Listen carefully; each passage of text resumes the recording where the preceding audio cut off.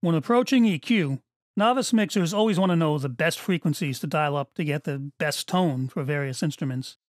Of course, there's no simple answer to that. It depends on the individual recordings, the particular mix, and even the musical style of the project. But that said, I'll offer a few very general suggestions for some common instruments. Drums typically get a lot of EQ, going from the mid-rangey, often boxy sound of an acoustic kit to the brighter, fatter, more in-your-face drum sounds we're used to hearing on pop albums. Kick is typically beefed up in the lows,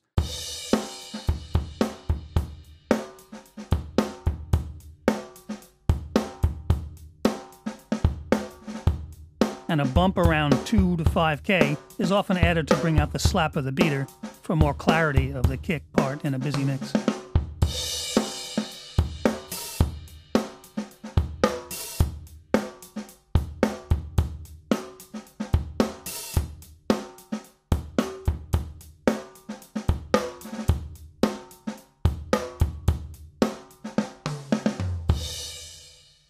Snare is often boosted slightly in the upper mids, maybe 3 or 4K, for presence.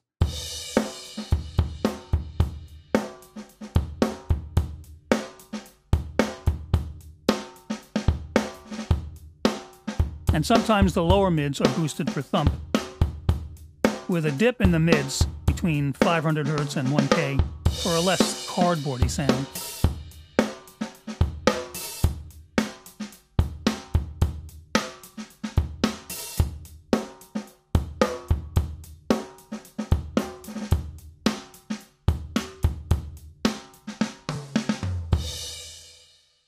Cymbals in the overheads often get a subtle boost around 8K and above for air, which also affects the drums those mics pick up as well.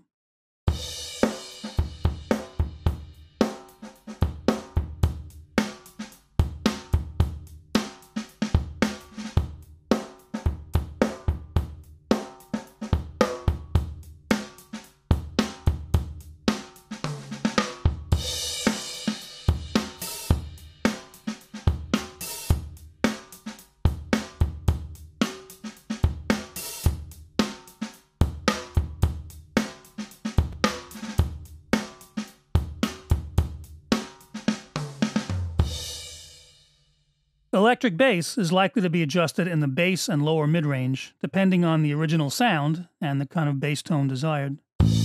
Boost below 100 Hz for a fat tone,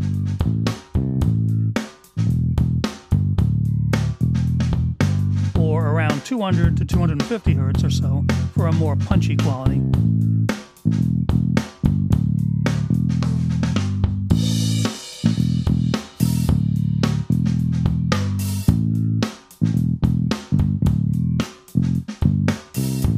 As with kick, a little extra presence, around 5K or so, can bring out the attacks of the notes, the sound of the fingers or the pick.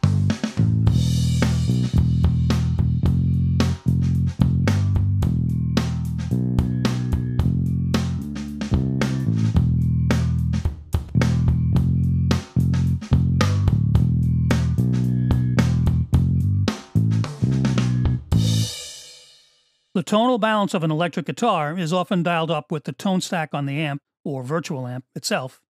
But general purpose EQ can also be used to dial up broad curves in the mids and upper mids to help a track fit better in the mix.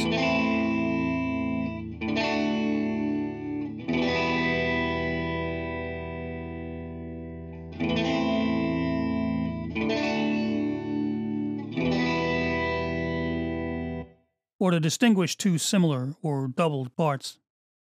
A common EQ technique on many instruments is to dial up opposing boost and cuts at the same frequencies on similar tracks to carve out room for each part in the mix.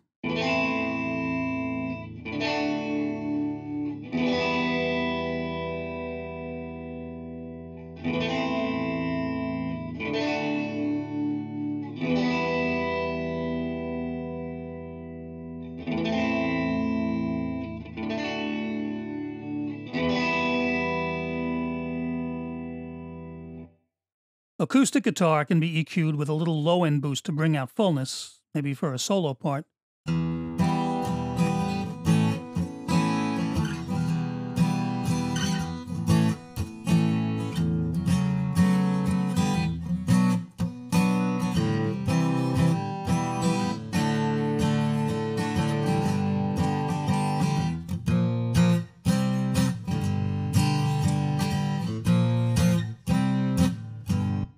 Or the opposite approach can be taken, a large cut in the low end. This is often applied to strumming background acoustic guitar parts, turning them into more percussive elements in a busy mix, avoiding a buildup of too much low-end boom.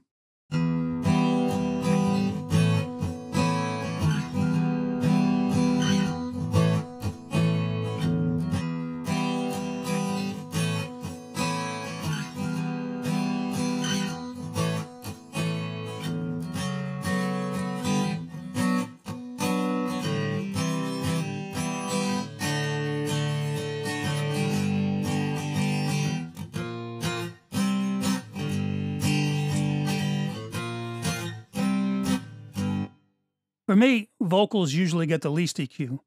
If they've been recorded with a good studio condenser mic, the kind of presence that helps a vocal in the mix is typically built into the mic itself.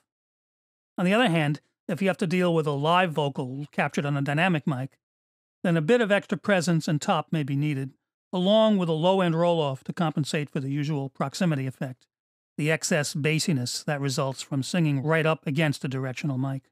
By this time, figured I was through, never find anybody new. Naturally, the full-featured channel EQ can handle all of these standard tasks with ease. But there's more to the channel EQ than just the basics. There are a number of additional features and settings that make it even more versatile. I'll pick up there in the next video.